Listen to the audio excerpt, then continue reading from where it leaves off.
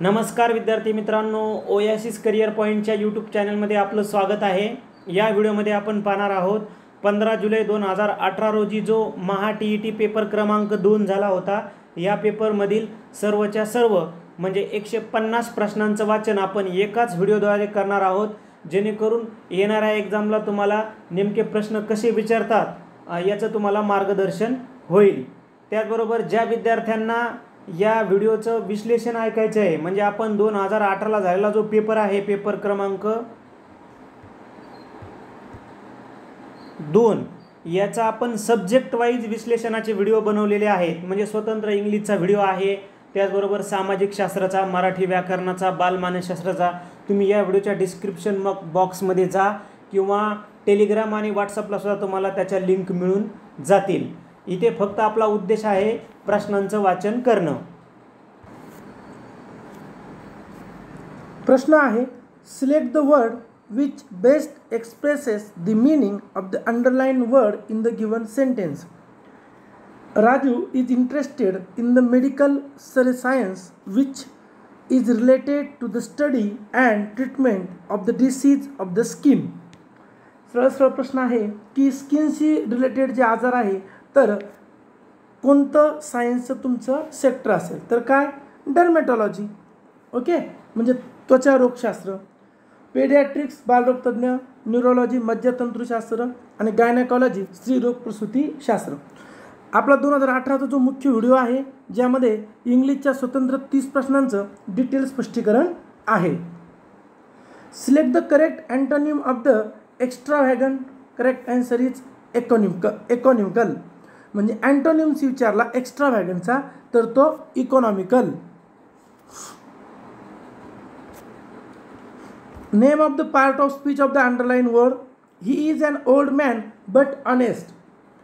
Correct answer is conjunction. Then C is choose the correct preposition. C is sitting dash dash her mother and father. Correct answer is between. Name of the figure of speech of the following line. A sea of people listen to the leader. Correct answer is metaphor. Select the active voice. Let the door be opened. Correct answer, open the door. Choose the correct comparative degree of the given sentence. Correct answer is option 4. Indian judicial system is better than most other judicial system in the world. Next, choose the correct model auxiliary showing strong obligation. Correct answer is option 2. Soldier must obey orders without question. Next, choose the correct use of enough in the following sentence. Correct answer is option 3. She is strong enough to walk 5 miles every day. Next, select the most appropriate alternative to fill in the blank. What are you? Correct answer option number 4. Looking for in the kitchen cupboard. 11 ते 15 passage आहे। आपण passage सोडवताना पहिले question वाचून घ्यावे व नंतर passage वाचावा, जेणेकरून त्यातील महत्त्वाचे कीवर्ड्स उपयोगी येतील। 11चं जे उत्तर आहे ते पर्याय 3 आहे। 12चं उत्तर आहे पर्याय क्रमांक 2। 13चं उत्तर आहे पर्याय क्रमांक 2। 14चं उत्तर आहे पर्याय क्रमांक 1। 15चं उत्तर आहे पर्याय क्रमांक 4। आता परत आपले ग्रामरचे प्रश्न सुरू झाले आहेत। Choose the one which is best expresses the meaning of the idiom of underline.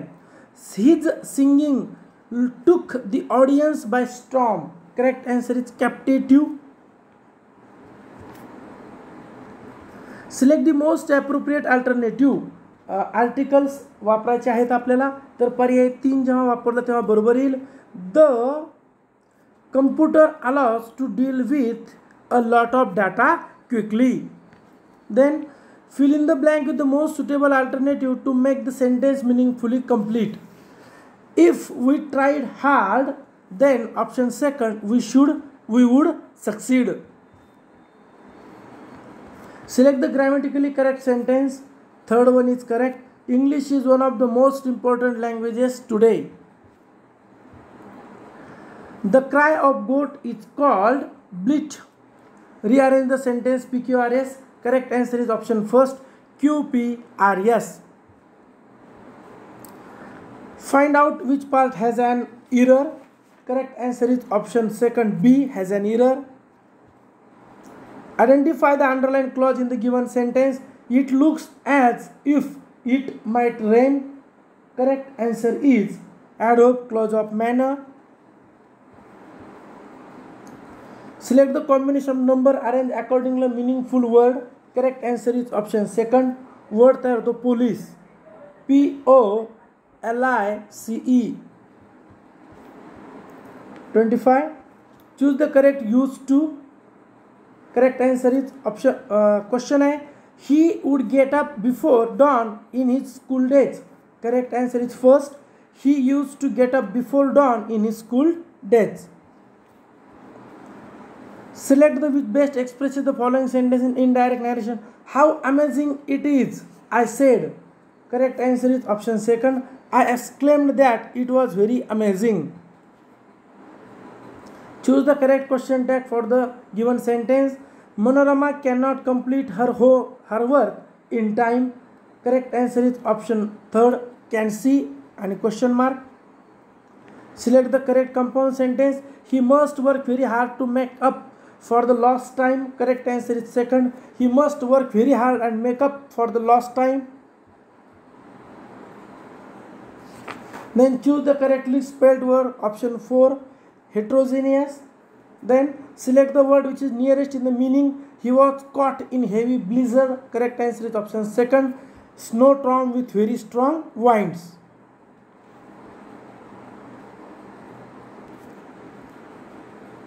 प्रश्न आहे, मी आंबे आणून आडी घालून ठेवलेत या वाक्याचा काळ ओळखा.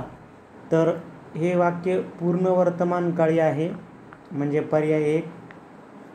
त्यानंतर एक वचन अनेक वचनाची योग्य जोडी ओळखायची आहे. तर वाढपी वाढपी पर्याय 2 योग्य आहे.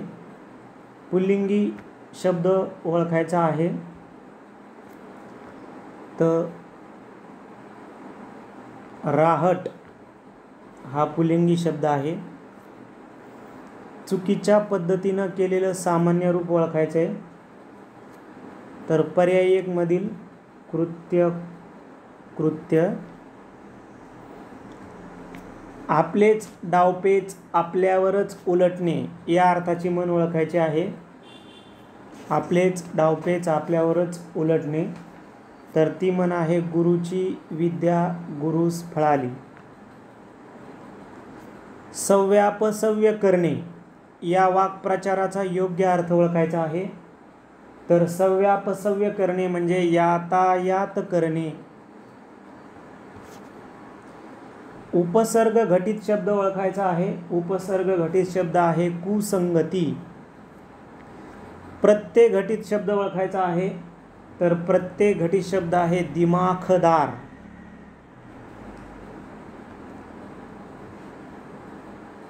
काय हाहाकार माजवला भूकंपाने या वाक्यापुढे कोणते विरामचिन्ह असायला पाहिजे. ठीक आहे. तर उद्गारवाचक. माझ्या घरी जागेची मुळीच कमतरता नाही. वाक्यातील अधोरेखित शब्दाची विभक्ती ओळखायची.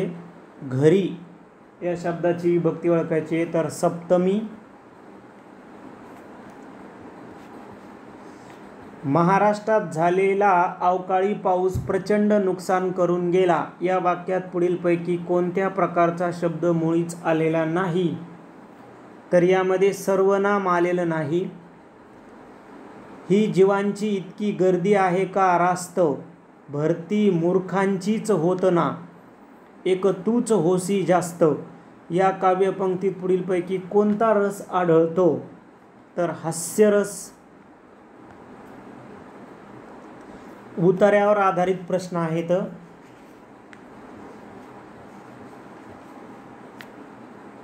प्रश्न क्रमांक 43चं उत्तर आहे पर्याय 3.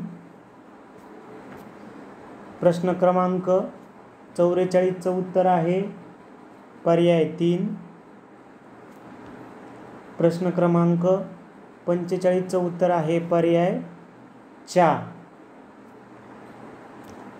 त्यानंतर समानार्थी शब्दांची योग्य जोडी ओळखायची आहे. तर समानार्थी शब्द आहे, योग्य जोडी आहे अंबू सलील. त्यानंतर विरुद्धार्थी शब्दाची योग्य जोडी ओळखायची आहे. तर विरुद्धार्थी शब्द योग्य जोडी आहे आगंतुक निमंत्रित. पुढील नावामधून मंगेश पाडगावकर यांच्या कविता संग्रहाचे नसलेले नाव ओळखा. तर नसलेले नाव आहे संहिता. लेखन नियमानुसार अचूक शब्द ओळखायचा आहे. तर कुर्मा अवतार पर्याय 2 मधील अचूक शब्द आहे. तद्भव शब्द ओळखायचा आहे. तर दिलेल्या पर्यायामधील तद्भव शब्द आहे म्हैस.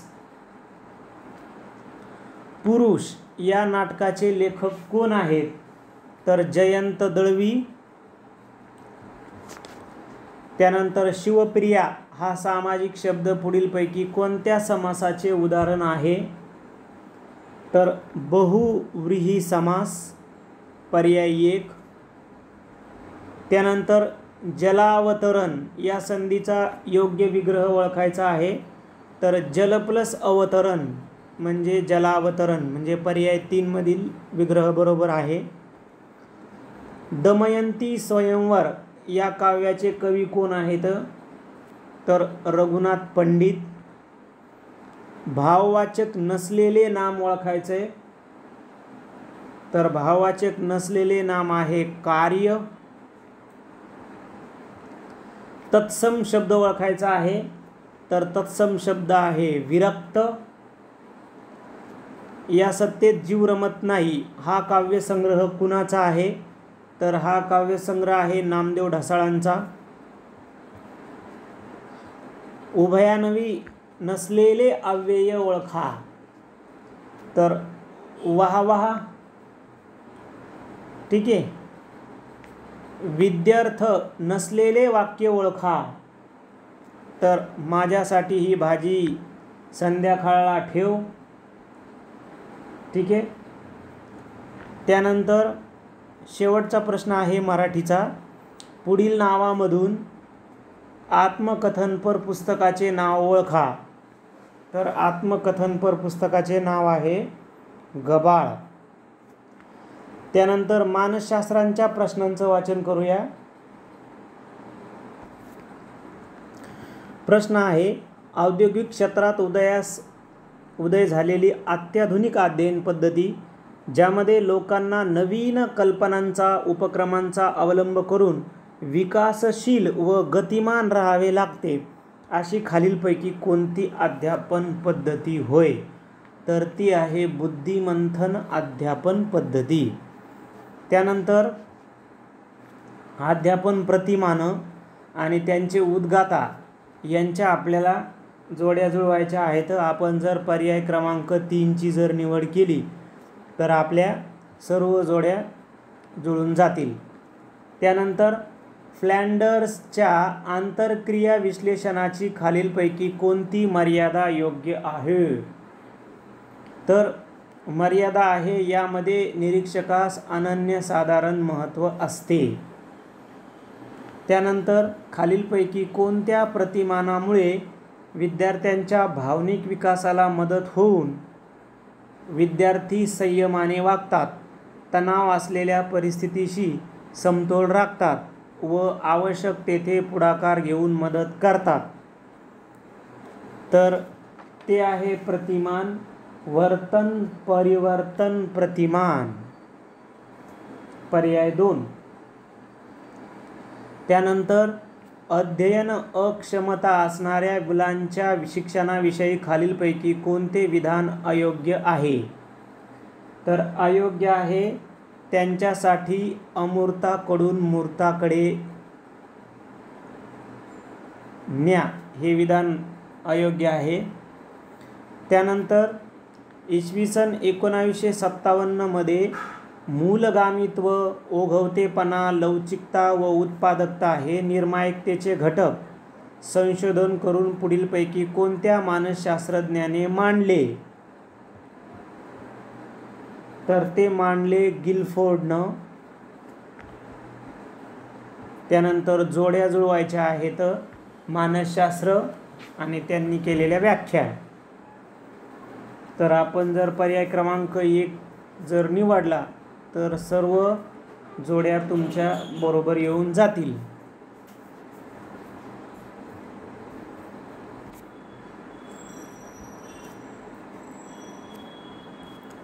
प्रश्न आहे आपला, प्रायोगिक पद्धतीविषयी खाली दिलेल्या बाबीतून कोणती बाब अयोग्य आहे? म्हणजे आता एक बाब अयोग्य आणि 3 बाबी योग्य असतील. तर ऑप्शन नंबर 3 ही बाब अयोग्य आहे की प्रयोजकाने प्रायोज्यावर पूर्ण नियंत्रण ठेवणे अनावश्यक आहे. अध्ययन क्रियेतील प्रगतीस खालीलपैकी कोणते विधान सहाय्यभूत ठरत नाही? असा प्रश्न आहे. तर ऑप्शन नंबर 2, जी गोष्ट शिकायची आहे तिचे अध्ययन पूर्वी काही प्रमाणात झाले असेल तर ते प्रगतीला अपायकारक ठरते. खालीलपैकी कोणत्या स्रावामुळे व्यक्तीमध्ये चैतन्य निर्माण होते आणि त्याचे प्रमाण अधिक झाल्यास मुले वर्तनात अतिउत्साह दाखवतात? तर ॲड्रिनल. खाली दिलेल्या गरजांपैकी कोणती व्यक्तिगत गरज आहे? तर प्रतिष्ठा ही व्यक्तिगत गरज आहे. राष्ट्रीय अभ्यासक्रम आराखड्यात ज्ञानरचनावादासंबंधी खालीलपैकी कोणते तत्व समाविष्ट आहे? तर पर्याय नंबर 3, पूर्वानुभवाच्या आधारे विद्यार्थी ज्ञानरचना करतात. नेक्स्ट आहे, एखाद्या कारकुनावर साहेब रागावले तर कारकून साहेबावर रागवू शकत नाही, तो घरी आल्यावर बायकोवर रागावतो. हे संरक्षण यंत्रणेच्या पुढीलपैकी कोणत्या प्रकारामुळे घडते? तर विस्थापन प्रकारामुळे घडते. विद्यार्थ्यांच्या मनातील चिंता, भीती, दडपण, गैरसमज इत्यादी दूर करून त्यांच्या वागणुकीत सुधारणा घडवून आणणे, समायोजन क्षमता वाढवणे हे खालीलपैकी कोणत्या पद्धतीने साध्य होते? तर हे उपचारात्मक मुलाखत या पद्धतीने साध्य होते. इयत्ता 7वी मधील 50 विद्यार्थ्यांमध्ये सचिनचा गणितातील गुणानुक्रम 4था आहे. तर त्याचा शतकम क्रम किती? तर तो 8वा. पर्याय क्रमांक 1. खाली दिलेल्या विधानांमध्ये कोणते विधान विकास प्रक्रियेचे वैशिष्ट्य आहे? तर पर्याय क्रमांक 1, विकास प्रक्रियेत व्यक्ती भिन्नता आढळते. जीन पियाजेच्या पुढीलपैकी कोणत्या अवस्थेमध्ये मूल अबोधाचे व संबोधाचे वर्गीकरण करायला शिकते आणि प्रत्यक्ष कृतीतून निष्कर्ष काढावयास शिकते? तर आपलं उत्तर आहे पर्याय क्रमांक 3, मूर्त क्रियाकाल अवस्था.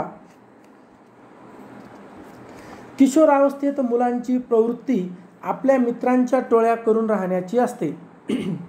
याचा शालेय उपक्रमातून फायदा करून घेण्यासाठी शिक्षकाने पुढीलपैकी कोणती बाब टाळावी?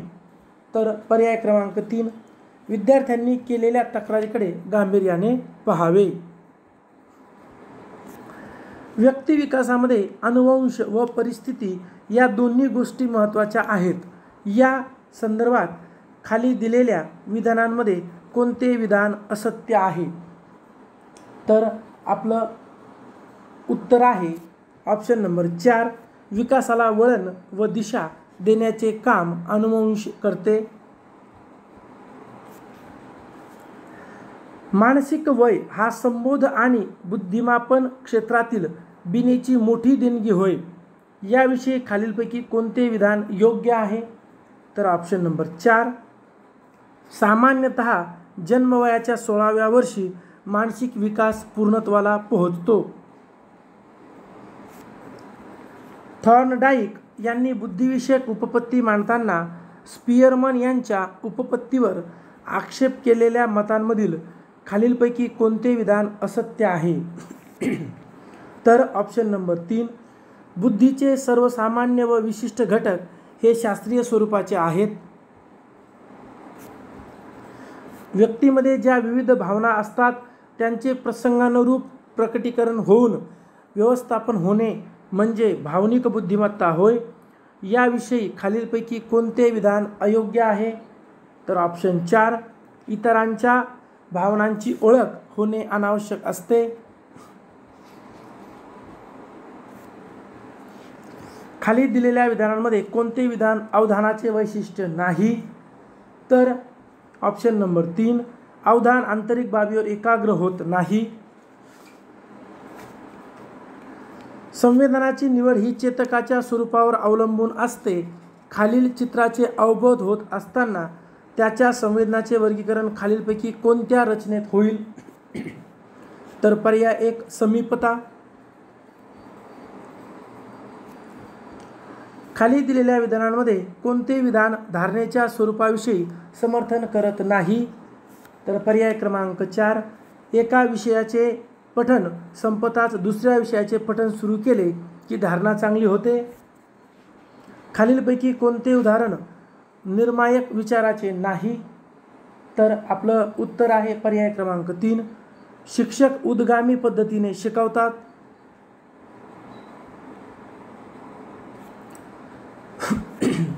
खाली दिलेल्या संबोधाविषयीच्या विधानापैकी कोणते विधान अयोग्य आहे? तर ऑप्शन नंबर 3, मूळ संबोध स्पष्ट नसतील तरीही पुढचे संबोध सहजपणे स्पष्ट होतात.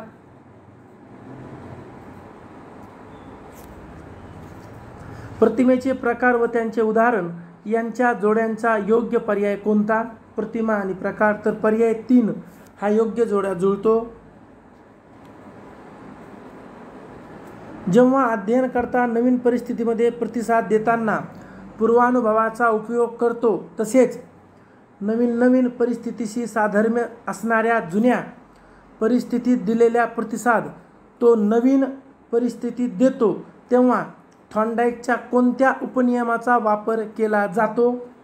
तर उत्तर आहे ऑप्शन नंबर 2, प्रतिक्रियांचा समानतेचा नियम. पुढे आहे की डॉक्टर आर्मस्ट्रॉंग यांनी मांडलेली शास्त्र आणि विज्ञान तसेच तर्कशास्त्रासाठी उपयोगी ठरणारी खालीलपैकी कोणती पद्धती होय? तर संशोधन पद्धती.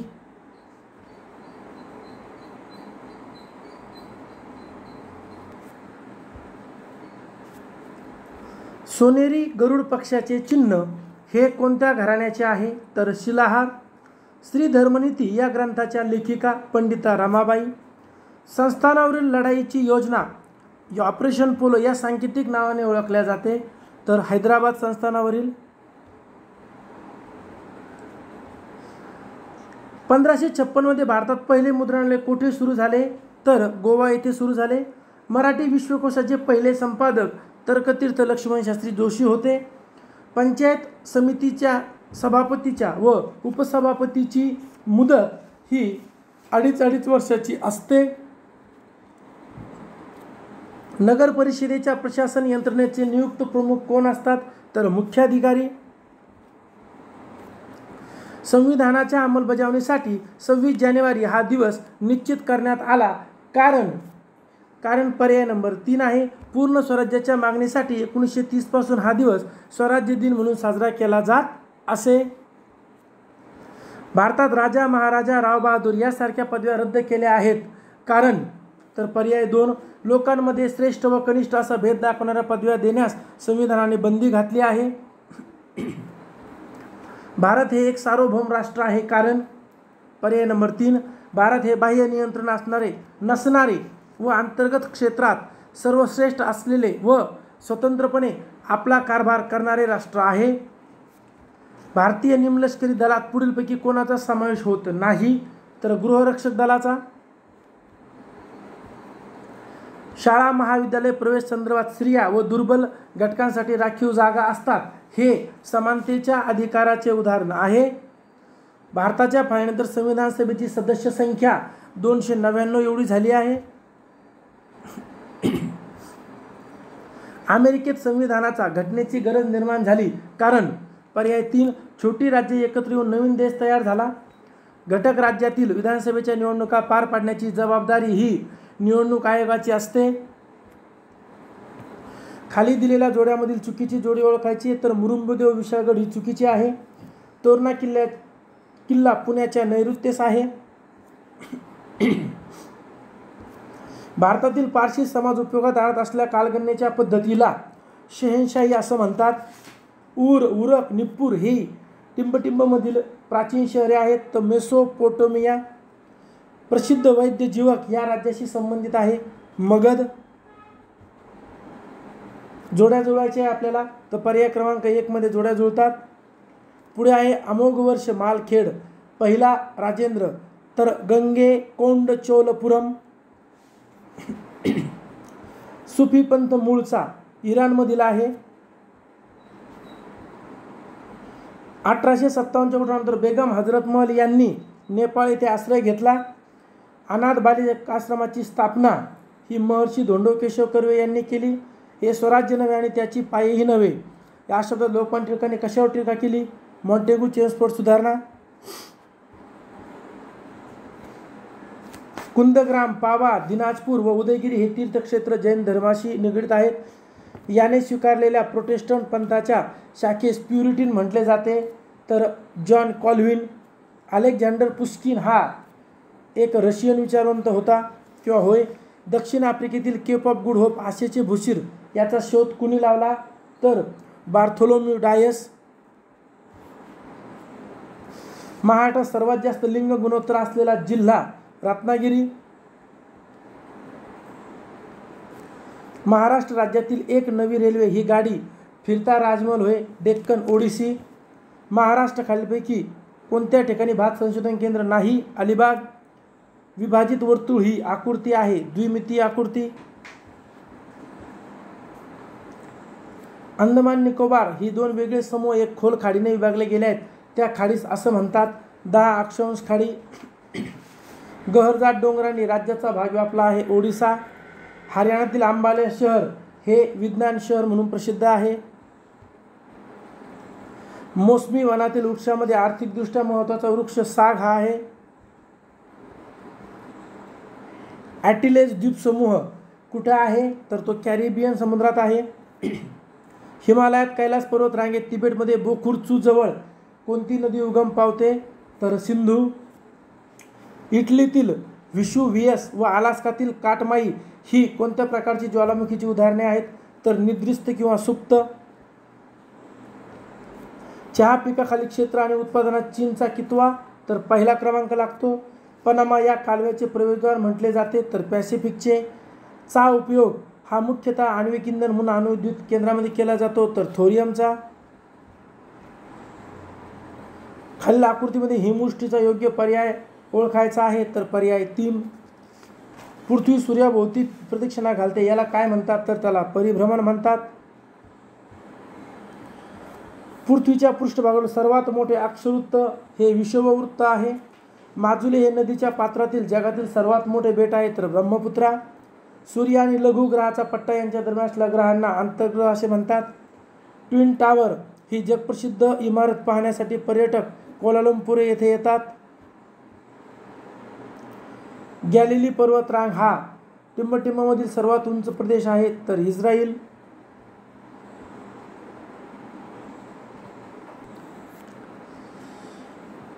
समुद्र सपाटीवर वायुदाब डॅश मिलीबार असतो.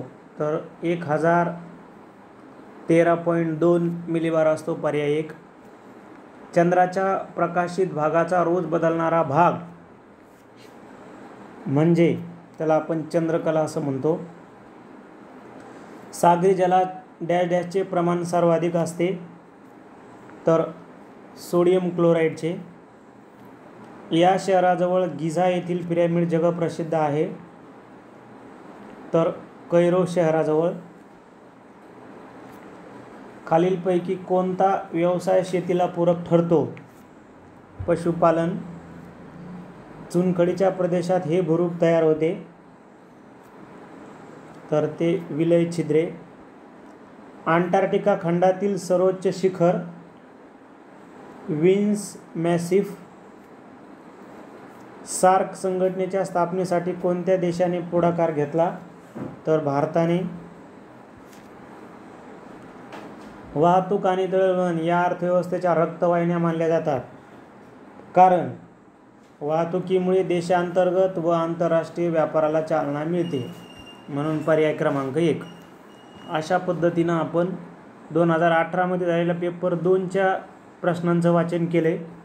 ज्या विद्यार्थ्यांना विश्लेषणाचे व्हिडिओ पाहायचे तर 4ही पर्यायाचे ते विद्यार्थी या व्हिडिओच्या डिस्क्रिप्शन बॉक्समध्ये जा किंवा टेलिग्रामला जा किंवा आपल्या व्हॉट्सअप चॅनलला जा. तिथे तुम्हाला 2018ला या पेपरच्या झालेल्या लिंक उपलब्ध करून देण्यात आलेल्या आहेत. विषयावाईज तुम्हाला तिथे व्हिडिओ प्रोव्हाइड करण्यात आलेत. मराठी व्याकरणाचा वेगळा, इंग्रजी व्याकरणाचा वेगळा, समाजशास्त्राचा वेगळा. त्याचबरोबर आपण मागील 7 वर्षाच्या प्रश्नपत्रिका ॲनालाइज केल्या आणि 2ही पेपरसाठी आपण एक टेस्ट सिरीज घेत आहोत. म्हणजे आपला जो पहिला पेपर आहे यामध्ये आपण मराठी व्याकरण, इंग्रजी व्याकरण, बालमानसशास्त्र, गणित आणि परिसर अभ्यास या प्रत्येक विषयाचे 30-30 प्रश्न सेट केलेले आहेत. ते पण जसं परीक्षा परिषदेनं प्रश्न सेट करते अगदी त्याच, म्हणजे मराठीचे 30 तर मराठीचे 30च, इंग्रजीचे व्याकरणावर 30 विचारतात तर इंग्रजी व्याकरणाचे 30च. ठीक आहे. तर अगोदर मागील 7 वर्षाच्या प्रश्नपत्रिका अभ्यासल्या, ते टॉपिक बाजूला काढले आणि त्यावर आधारित आपण हे प्रश्नपत्रिका सेट केलेल्या आहेत. पण विषय एकदा बघून घ्या. ज्यांना टेस्ट सिरीज जॉईन करायची त्यांच्यासाठी हे पेपर 1चे विषय आहेत आणि हे पेपर 2चे. पेपर 2मध्ये आम्ही सायन्स आणि मॅथचे प्रश्न सेट केलेले नाही आहेत. ज्या विद्यार्थ्यांनी सामाजिक शास्त्र निवडले त्यांच्यासाठी मात्र ही टेस्ट उपयुक्त ठरणार आहे. पेपर 2मध्ये मराठी व्याकरणाचे 30 प्रश्न, इंग्रजी व्याकरण 30 प्रश्न, बालमानसशास्त्र 30 प्रश्न, सामाजिक शास्त्र 60 प्रश्न अशी पेपर 2ची आपण विषयावाईज सेटिंग केलेली आहे. ज्या विद्यार्थ्यांनी अजूनही टेस्ट सिरीज जॉईन केली नाही ते टेस्ट सिरीज जॉईन करू शकतात. तुम्हाला जे झालेले पेपर आहेत, कारण आता 2 ते 3 पेपर जवळपास झालेले आहेत, तर तुम्हाला ते पेपर लगेच मिळतील. मात्र राहिलेले ज्या तारखेचे पेपर आहेत ते मात्र तुम्हाला त्या तारखेला मिळणार आहेत. कशी जॉईन करू शकता तुम्ही टेस्ट सिरीज? 98 23 24 71 91 या नंबरवर तुम्ही फोनपे किंवा गुगल पे फीस पे करू शकता. नाव येईल ओएसिस करिअर पॉईंट किंवा गणेश विश्वनाथ गुजर. पे केल्याच्या नंतर तुम्ही तो स्क्रीनशॉट व्हॉट्सअप करा याच नंबरला. काय देणार आहोत आम्ही? तर पेपर क्रमांक 1चे 5 PDF पेपर तुम्हाला खालील तारखेप्रमाणे आम्ही पाठवणार आहोत. त्याच्या आन्सर की स्वतंत्र आणि त्याचे स्वतंत्र सब्जेक्ट वाईज विश्लेषणाचे व्हिडिओ. म्हणजे पहिल्या पेपरसाठी 5 PDF पेपर, आन्सर की आणि जवळपास त्या 5ही पेपरचं 25 व्हिडिओद्वारे आम्ही विश्लेषण करून देणार आहोत स्वतंत्र विषयासहित. पहिल्या पेपरचे फीस असणार आहे 400 रुपये. सेम दुसरा पेपर 5 PDF प्रश्नपत्रिका, त्याच्या आन्सर की आणि विश्लेषणाचे व्हिडिओ, त्याचीसुद्धा फीस असणार आहे 400 रुपये. काही विद्यार्थी दोन्ही पेपर जर जॉईन करत असतील तर दोन्ही पेपरची एकत्रित फीस असणार आहे 700 रुपये. जवळपास आम्ही वेगवेगळ्या प्रश्नपत्रिका सेट केलेल्या आहेत, म्हणून तुम्हाला जर तुम्ही दोन्ही पेपर जर घेताय तर तुम्हाला ते जास्त फायद्याचे ठरणार आहेत. कारण आपण जर बघितलं मराठी व्याकरण, इंग्रजी व्याकरण किंवा बालमानसशास्त्र यातले बरेचसे टॉपिक असे आहेत की ते कॉमन दोन्ही पेपरला विचारलेले असतात आणि आपल्या प्रश्नपत्रिका त्याच्यामधले प्रश्न वेगवेगळे असल्यामुळं तुम्हाला दोन्ही पेपर हे उपयुक्त ठरणार आहेत. तर या तारखा आहेत TETच्या. जसं झालेले पेपर लगेच मिळतील, पण राहिलेले पेपर मात्र तुम्हाला त्याच तारखेला मिळतील. कसा असेल? तुम्हाला या प्रत्येक डेटला प्रश्नपत्रिका पाठवली जाईल व्हॉट्सअप PDF थ्रू. व्हॉट्सअपला PDF स्वरूपामध्ये 11 वाजता. त्याच डेटला दुपारी 2 वाजता आन्सर की आणि त्याच डेटला संध्याकाळी 8 वाजता विश्लेषणाचा व्हिडिओ. व्हिडिओ आवडला तर आपल्या मित्रांना पाठवा व oasis career पॉईंटचं YouTube channel subscribe करा. धन्यवाद.